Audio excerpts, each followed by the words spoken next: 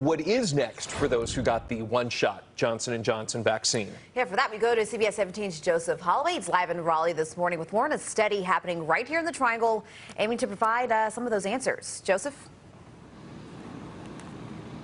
Bill, Randy, good morning to you guys. So the FDA says that if you got Pfizer or Moderna, you could get your booster shot 8 months after that second dose. But health experts say that right now it's still not clear exactly when that booster shot could happen for those who got the Johnson & Johnson vaccine. But right now here at Wake Research behind me, they're studying 2-dose J&J vaccines, and they're needing volunteers for this study.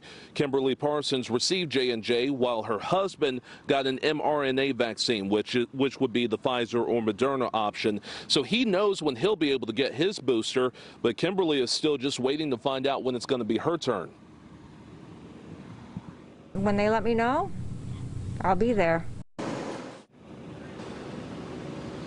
And doctors encourage people to wait for guidance from health officials before getting another dose. Now, if you are interested in participating in this study, we have posted more information over on CBS17.com. And it's important to mention, if you want to participate, you must be unvaccinated.